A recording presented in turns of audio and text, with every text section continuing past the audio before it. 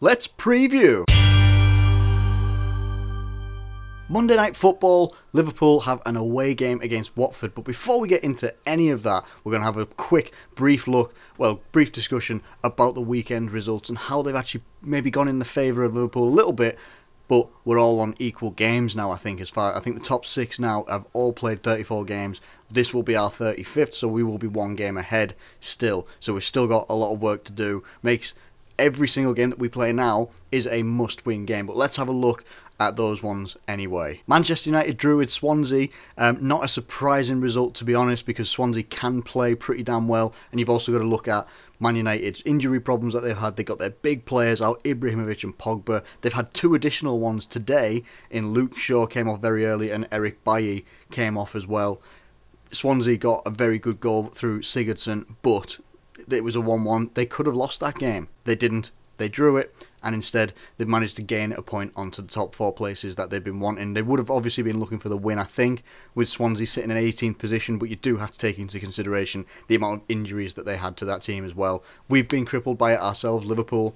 We've been crippled by injuries and stuff like that as well.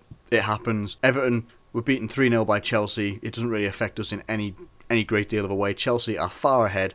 81 points on the board, and they definitely look like they're odds-on champions now. They pretty much have one hand on the trophy already. Middlesbrough drew 2-2 with Manchester City, which was a surprising result for me. I didn't get to watch the game because I was watching another one. Alvaro Negredo scores for Middlesbrough. You know, Aguero gets a penalty, and then Callum Chambers scores, and then Gabriel Jesus, or Jesus, however you say his name, I'm not entirely sure, comes out and scores in the 85th minute, and it's 2-2. But Middlesbrough don't score a lot of goals as it is. So for them to score 2 goals, that's pretty ridiculous. But to also take a team like Man City to a 2-2, Middlesbrough will be obviously have wanted to win the game with their position in the league as well. But Man City should have been looking at that game thinking, we also need to solidify our Champions League spot. Let's go and win this game. They could have jumped over us and we would have gone into 4th place, just like Manchester United could have. Liverpool easily could have ended up in 5th place after today. Instead, and this is Sunday, and instead we've actually ended up being able to stay in 3rd position, and I don't really understand how that's happened. Only because 2 teams, Manchester United and Man City, haven't taken their opportunities to actually win the games that they had against teams lower in the table, which is exactly something that Liverpool themselves have been very guilty of. We don't take our opportunities against the lower teams in the league. And then you had Tottenham versus Arsenal, and it seemed like it was going to be a bit of a drab affair until 2 minutes of madness, and the 56th and 58th minute, I think it was, Tottenham get 2 goals, 1 penalty. People saying it's controversial. When I saw the replay, I thought it was a penalty, but even so, that's just my opinion.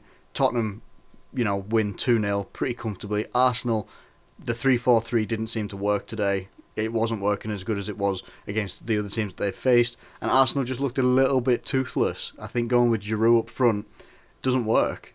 It didn't work with what they were trying to do. If you're going to use Giroud, you're going to, especially against Tottenham, you want an aerial threat. Use his aerial abilities, because he's quite good in the air. Instead, they weren't using that. If you're not going to play that way, then why not use Danny Welbeck, who's a much more mobile striker and can get in and around defences as well. I think it looks like it's a missed opportunity for Arsenal. They still have, I think, 1 game in hand. It'll be 2 games in hand over us when we play on Monday night, but even so, it means that Liverpool now still somehow sit in 3rd. I think Man City are tied with us on points and goal difference at the moment, so that's going to be pretty tight, but I don't know what else keeps us 3rd on that one. Now we've got to look at Watford now. I've talked about that. We're going to look at Watford and why it's an important game, because Watford, now where are Watford in the league? Let's just have a quick look. Watford are 13th in the league. They've hit that 40-point spot, which normally means you're going to be safe in the league, but they will have been looking for a bit more of a bigger season with Walter Mazzarri having sacked, is it Flores last year? Kike Flores? I can't remember his name. He had a pretty long name.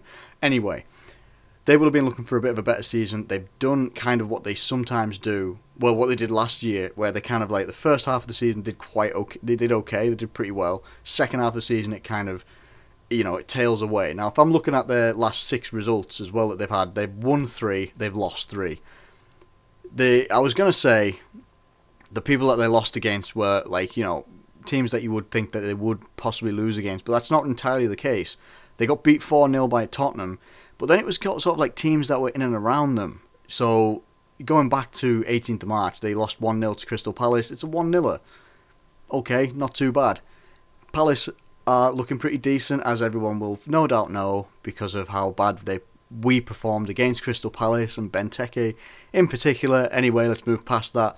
They then went and beat Sunderland 1-0, which Sunderland are relegated. You know, I say it's like they might as well just be giving away wins, but then I think we've still got to play Sunderland as well. So I think we got a 2-2 last time we played them. So that's, yeah, that's wishful thinking. And then they came up against West Brom and they won 2-0. Then it was Tottenham 4-0. They then beat Swansea 1-0. And then they lost against 10-man Hull 2-0, which is where some of the questions do come in. And I think Troy Deeney had come out after that game saying that it was like the players played like it was a FIFA game, like it didn't really matter. And yeah, sometimes Watford do that. Now on the flip side, Liverpool can do that as well. You got the Crystal Palace game, beautiful free kick by Coutinho. Shades, give me memories of the free kick that he had against Arsenal at the start of the season. And then Benteke just absolutely fired up and they beat us 2-1. Before that, we had victories against West Brom and Stoke, had a draw against Bournemouth, beat Everton, and then a draw against Man City. So our form looks better than it actually is because of how we've been playing. Our playing style hasn't been that good, in my opinion. But that is purely just my opinion. Some people don't agree with it. This game is a weird one for a couple of reasons. Mainly because Watford have the ability. I'll never forget, I think it was in December 2015, they beat us 3-0. And yeah, that's not... They do have the potential there to do that. They do have potential to cause us problems, the same as any other team does. Now, the good boost that Liverpool have at the moment is Adam Lallana is apparently going to be fit to start, which is great news, and Sturridge will be available on the bench. Again, good news, because it looks like we will have a much stronger bench. Maybe then I think there's talks of Trent Alexander-Arnold and Ben Woodburn is going to be on the bench as well. Good options to have in late on, as long as things are going okay. If they're not going okay, what are the options there? Sturridge is a good option if things aren't going too well. Can get in and around that defence, hopefully, because I do think that Watford do have... If I'm just going to have a quick look here, I think Watford have some injury concerns that, you know, could play in our favour. So they've got Bayrami is out, Yunus Kabul, Pereira, Mauro Zarate is also injured as well. So fingers crossed, because Zarate, in my opinion, I thought he was underused at West Ham. I think he's quite a good creative player. Same with Pereira, but it's one of these things as well that we can't take for granted. We've also got to think Jordan Henderson, still no timeline on when he's going to be coming back, our captain. And this seems to happen whenever Henderson gets injured, and I think it's something to do with his foot again. Whenever he gets injured, there's never a timeline for when he's going to be fit. Like, it would be like, oh, you know, I think they came out like 2 weeks ago saying he'll be back in 2 weeks, start of May, he'll be back in. Now, all of a sudden, it's like there's no timeline on Jordan Henderson. Anyway, we have shown against the likes of West Brom and Stoke that we can find ways to win. But they need to play with some confidence. Like, I say that the first half against Crystal Palace was okay until Benteke got his goal. Now, when he got his goal and went to 1-1, everything seemed to drain out the team. And I don't know why that happened, because we're in a very good place. We're still in third place in the league. We can't go any higher, and we can't go any lower just yet. Not until, I think, maybe midweek or the weekend. We can't go any lower than that this weekend, which is the main point. We're staying third. We can mainly, you know, improve our points and improve our goal difference as well, which is going to be... Goal difference could be key between us and Manchester City right now. That is going to be vital, because it could mean the difference between us finishing third and finishing fourth and having to qualify. So, we want to make sure that we go... I've always said, for a fair few weeks now, I think people can agree if you've been watching, we should be aiming for top 3. So then we're definitely into the groups, and that puts us in a better way into next year, transfer market, all that sort of stuff. Watford are a dangerous team when they're on fire. It's when they're on fire. They don't seem to score a lot of goals lately.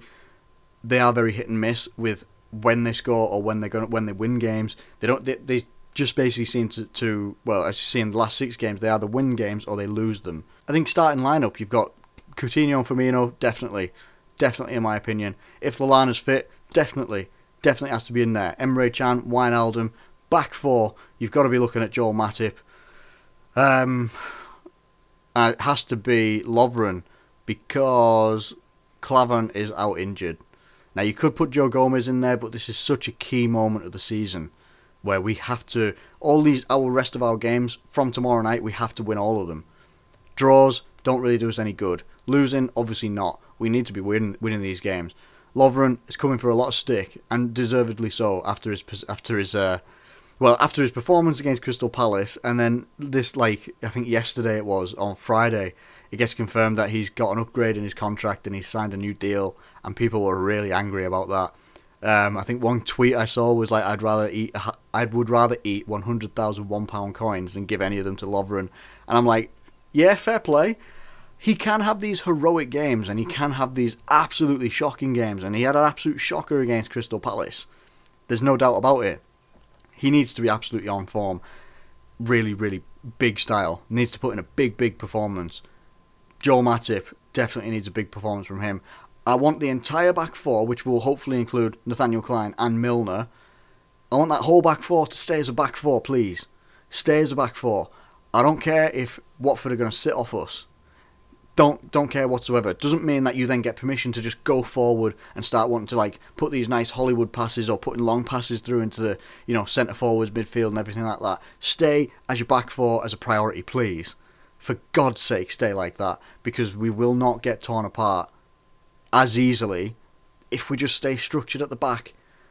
Stay structured at the back. Let the midfield take care of the creativity up front, and then let the forwards, whoever that might be, take care of business up on that end. Be structured and be sensible. I missed one name out, in that it'll probably be Origi being up front as well. Origi has to put in a big performance. Has to do something to justify him starting. Otherwise, you're going to have to see Sturridge coming in. And I don't mind Sturridge starting. At the moment, I prefer him as an impact sub, because he's a hell of an impact sub to have. He really is. He proved it against Stoke.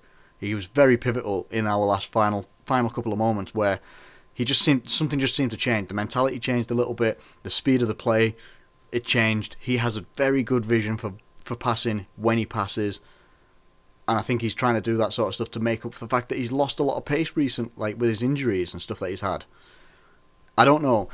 I don't exactly know how the team's going to line up. I don't think anybody does, obviously, until the team is announced tomorrow night. But it's important that we go with a strong team, strong mentality. It has to be. Cannot be anything less, because our games aren't going to be any easier, despite where any of the teams are in the league. Don't listen to any of the media guys. You hear the likes of Paul Merson saying that we should be blowing these guys away 3-0 and blah, blah, blah, blah, blah. I'd love it if it happened. I'd also love it if it was just a 1-0. I don't care how we do it. But let's not be sucked into what these Sky Sports experts, just because they played in the game, are talking about when they're saying that, well, we should be blowing these lot away, No, what you need to look at is every single team's weakness. Our weakness has always been aerial balls and stuff like that definitely the last couple of seasons. We suffer from it. We have to work very, very hard for it. Now, Troy Deeney is going to be... Now, in terms of a prediction, I'm looking at this game and I'm thinking, I'd love to see us do a 2-0. I really would. I'd love to see a 2-0 professional performance. I'd like to see Origi get involved in the goals, either assisting or scoring. I want to see him involved in the goals and get a bit more of that confidence back that he had last year, right before his injury, when he got injured at Everton last year. I want to see some of that confidence come back, where he was scoring ridiculous goals from stupid angles, and he was confident. He was just taking goals on. He was the leader up front. You could put the ball to Origi and you knew something was going to happen. This year hasn't quite hit that height yet, and he's running out of time to do it. He's still a young lad, got a lot of development left to do, but he's got to take his opportunity. Same with every single member of the squad that plays. Coutinho and Firmino, they have to be running the show. Coutinho especially, in my opinion. Wijnaldum and Emre Can are going to have a difficult game in that midfield, I think. I think they're going to have to make sure that they bridge the gap properly between defence and our attack, and not just be stuck up front, so that if we get counted on, it's going to leave either the back four or the back two, as Crystal Palace discovered, because our our right backs and left back just bomb up the field, and they leave those two to be exposed. We can't have that happen. I'd love to see a 2-0. I think it'll be a 2-1 in reality. If we score first, I think we can take care of this game. I know we didn't against Crystal Palace, but I think we can do it against Watford, a team that are low on confidence. I think we can do it. We need to do it so badly. Definitely need to be doing it. What do you guys think in the comments below? Let me know what you think. What's your prediction? Watford fans, Liverpool fans, what are your predictions? Let me know. Neutral fans as well. How do you think this game's going to go? And can Liverpool solidify a little bit more of the top 4? Let me know what you think in the comments below. If you've enjoyed this video, please drop a like on the video. Subscribe if you're new around here. Thank you ever so much for watching, as always, and I'll catch you later.